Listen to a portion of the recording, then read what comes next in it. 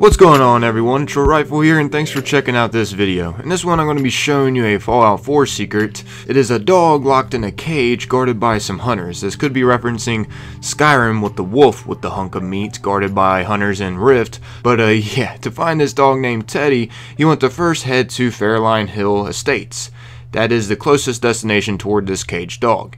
Once you're here, from the middle of the place where there is a playground, you want to head down this road. You might encounter some bears here too, so beware of that. Anyways, this broken tree is a great landmark to find. From this destroyed tree, go left, and up this hill is where the caged dog is at. Keep in mind it does have an advanced lock on this cage. I recommend saving it before releasing him because the hunters might end up killing him, or you might lose him when he goes wandering off to his owner Eleanor. But yeah, basically rescuing this dog leads you toward a nice trader who has plenty of ammo to restock at, just as good as the weapon and ammo trader in Diamond City. You just gotta make sure to follow Teddy all the way back to his owner. She isn't too far from where he is being held captive at from the hunters. I mean, hey, there's not much of a reward for doing this, but you do rescue a dog being held in captivity from some hunters, so it's basically a bonus. Good karma for you. But yeah, this place that Teddy leads you to is a pretty awesome looking unmarked location, and inside the caravan of where the trader here sleeps, you can find a note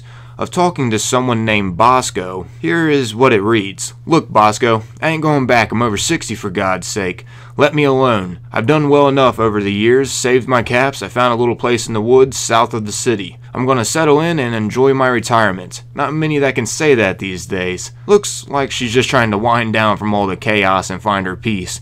With, of course, her trusty companion as well, that we rescued. Also, just in case you're wondering, here is where she is exactly located on the map. But yeah, I guess that's about wrapping up this video. Hopefully you all enjoyed this and it is something new to you. I know Fallout 4 has been out for a while, but there is a ton of unmarked locations and secrets to discover in the game. As always though, before I completely wrap this up, if you could, please take a little bit of your time and leave a like. It'd be nice to see this video surpass 700 likes. It's greatly appreciated, everybody. Your continued support continues to help my channel rise, and for that I seriously can't thank you all enough. But hey, I'm being a little ungrateful here though. At least you came here and viewed my video. Some of you don't even have the option to leave a like. So at least once again you came here and viewed it. Also real quick, I know I'm adding extra time to this, but if you could, please take a little bit of your time also to follow my Twitter in the description. I don't really promote it much, and I don't have that many followers on there, but I'm currently trying to get it more known and let more people know about it.